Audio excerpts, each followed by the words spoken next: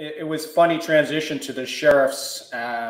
It's not, policing isn't military, and it's a dog eat dog world. You get there, I'm leaving the Army as a sergeant major with all these quals and armed combat instructor. And I just get qualified, and they need, hey, we need names for the defensive tactics instructor. I'm like, I'll do it. They're like, no, you just got here. You can't do it. Right. And then the rest of the guys are like, I don't want to do that course, because then that means more obligations. You have to go and teach, right? That, they're not as keen as the Army guys. So then they force a guy on, and of course he didn't want to do it. And then he gets injured, and that unit didn't get an instructor. Wow. So what I did, as I always do, even in the Army, I pay for courses on my own. Sure. Yeah. I took leave and paid for that course, and I was on the same course as the sheriffs. Oh my and God. I paid out of my own pocket. Wow. To make it happen. Anyways. But well, no, that's kind of how it is in the States too, bro. When I have my battle line courses, a lot of the cops, they're paying on their own dime. Yep. We don't, and to better themselves. That just sounds so familiar to what goes on in the state. It really is, man. Wow. It's very similar. I think the problems even in militaries and policing around the world, it's the same issues. But for executive protection, so I did the minimum of 2 years patrol task, and the guy running the executive protection, and I only joined the sheriffs to go to executive protection. That was my goal, right? That's what I had in my mind. I'm going to get there, and that's what I'm doing. So the guy running the unit used to be the staff sergeant running the Edmonton Police Tactical Unit. This guy's a legend. He's just phenomenal. He rewrote that entire package there. So he's bringing the premier downstairs one day, and he sees me. He's like, Tim. I'm like, John. He's like, what are you doing here? I'm like, retired. He goes, I'm like, what are you doing here? Retired. All right. So he goes, we'll talk. Nice. And so I got drafted up there immediately. And so worked my ass off, all these extra hours. We don't get overtime for extra hours. And I just went into that recon mindset of us go, go, go. We're working 18-hour days, 1 meal a day, and dehydrated because you never know when you can go to the washroom. And right. And we're dealing with a very, very difficult principal. She's horrible.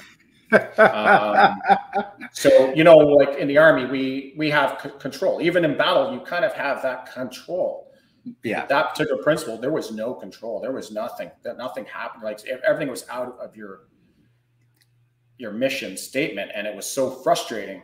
Did she think she needed you guys? Was she that kind of principal that she really felt that you guys were a burden, and she didn't need the protection? I'm asking because total burden. Been there, man. I understand.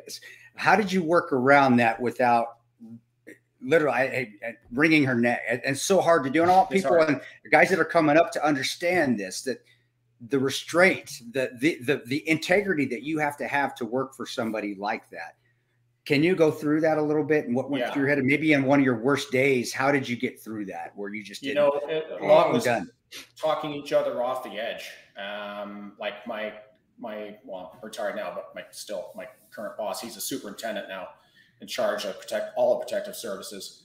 And he always is like, he's like, Gunny, thanks for talking me off that ledge. I wouldn't be here right now, man.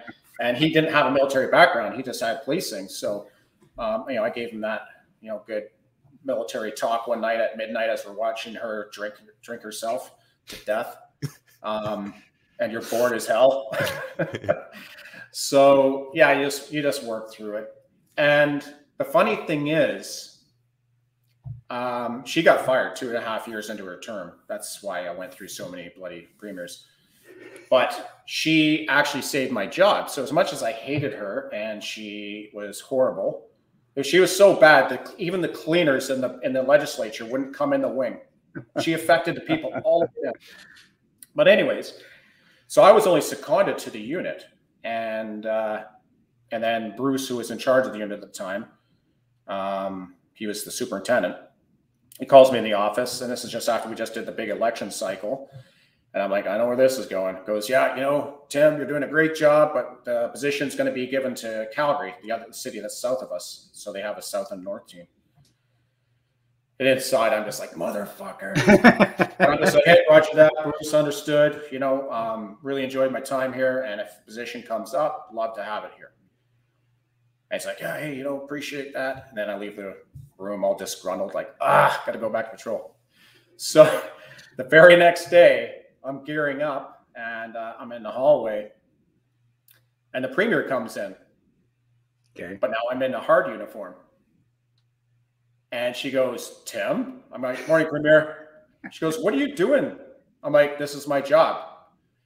Literally 10 minutes later, I get a phone call. Go take your shit off and come report upstairs. She called the chief directly and went, I want this guy in my unit. So obviously you had a positive effect on her, or at least she knew that you were, and that says a lot for your moral courage, dude, and your integrities. That it's hard to want to take a bullet for somebody like that, but obviously she recognized that. So I mean, and maybe you just would bring her more whiskeys than the other. I don't know. It's just the fact that I was very sergeant majory, very roger that, and got her in that mode, and no emotion, no. But the bad side of it is I ended up being one of her favorites. So I was always the team leader, bodyguard, and I never got a break going on advances. Like if you're on an advance team, at least you're not around her. Yeah. Right. Yep. That's funny. No, you're right. You get there, and then you can kind of disappear until the end of the night, and then maybe do the QRF on the way back or wherever. No, I feel you. But if you're that PSO or that bodyguard, right? That the whatever you want to call it, they're calling now. Man, you get no breaks, and you are not just a protector, but in some instances, and I've seen that, and I've even been part of that, been taken advantage of. You become kind of a chogy boy a little bit too.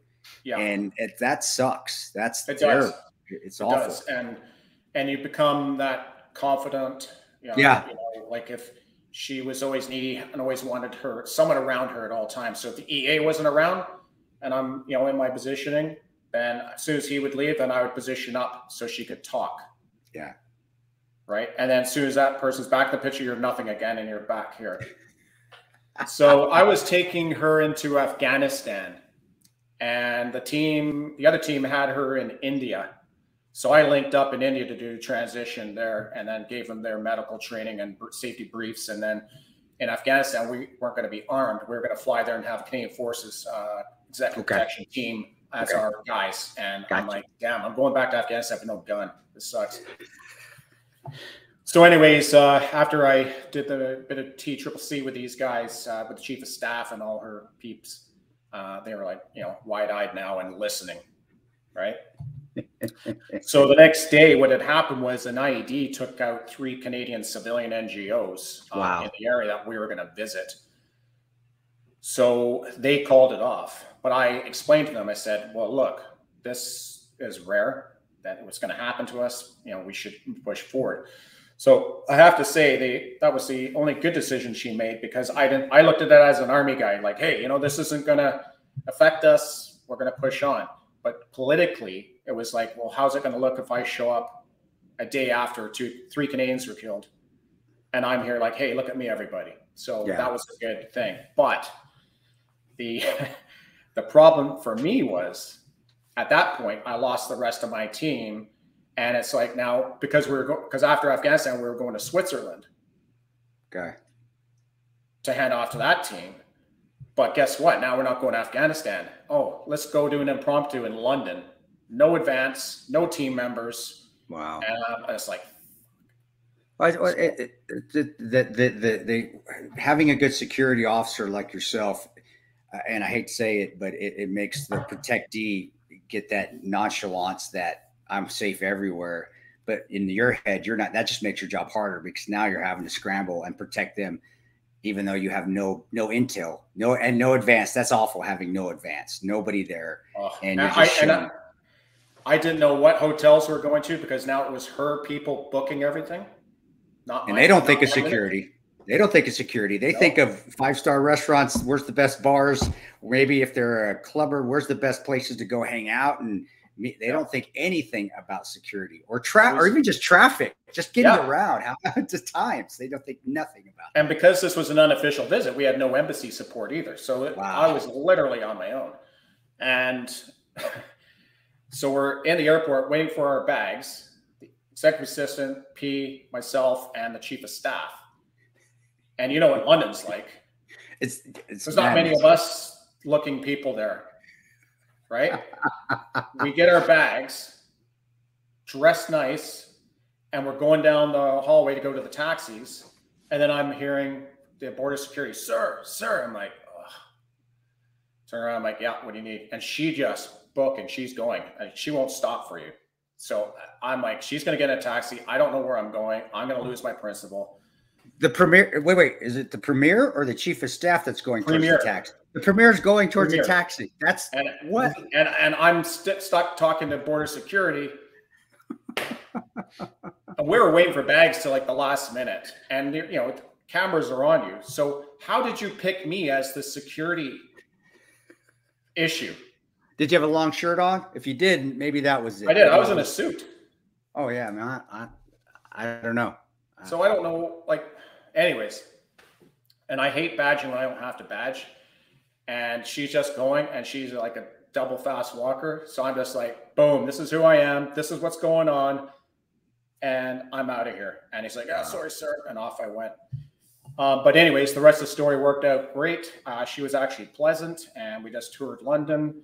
And then once the executive assistant was back, it was a nightmare again. And then, wow. I wanted to ask you about something in regards to executive protection. I've been meaning to ask, and I want to make sure I get it in here.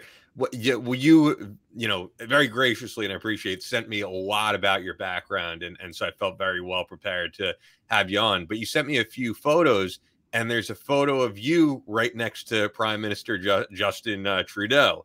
I figure that has something to do with executive protection. Yeah. I need to know the story behind that one. So, the province I live in now is British Columbia. I'm on Vancouver Island, and it's just beautiful out here. And I lived in Alberta. So Prairie Boys, we're the third largest oil reserve in the world. Wow. Right. So we're basically a superpower that the government will not let us be one. So we have a lot. That's why we fly around the world a lot, because of our oil. And that's our strategic security issue as well, right? That's why we're so well secure with our premier. So we link up a lot with the Prime Minister's detail. They're RCMP, Royal Canadian Mounted Police. So, you know, just do your coordination. So that particular picture is with another female premier, Premier Notley. And so we linked up with his detail, and off we went. So that's that particular picture. So that's always fun dealing with that. But funny story, I'm the number one, and I link up with their number one, and we have these in Canada, paratroopers. We get our jump wings here. Okay. Yep. And he sees my 2 Commando tattoo, and my son has his jump wings with his unit 3 VP. And the number one with Trudeau, he's got a set of wings. But he sees the 2 Commando, which is, you know, before his time. And he goes, "Are you Nick Turner's dad?" I'm like, "Yes, I am." I'm like, "How do you know Nick?" And he goes, "We served together in Afghanistan." I'm like, "Holy shit, this is a small world," you know? I tell you, to me, it's